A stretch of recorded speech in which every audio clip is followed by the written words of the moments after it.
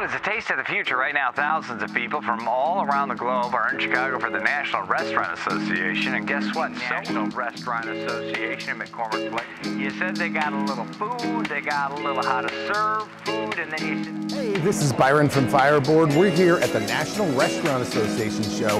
We've had a great experience here meeting all kinds of restaurant owners, business owners, some other industry leaders that we can integrate our solution of temperature monitoring products with. It's been a really great experience for us. This is our third year of being here. We have our new beacon, which we're showing off. We had a prototype here last year, but this year we have the official production version of the beacon. We're showing it off. In fact, we have one stowed ice table over there. We got a couple here in the booth and another one hidden. I don't know, showing the capability and the distance that the beacon would provide any restaurant owner, distributor, food service people. I talked to a caterer that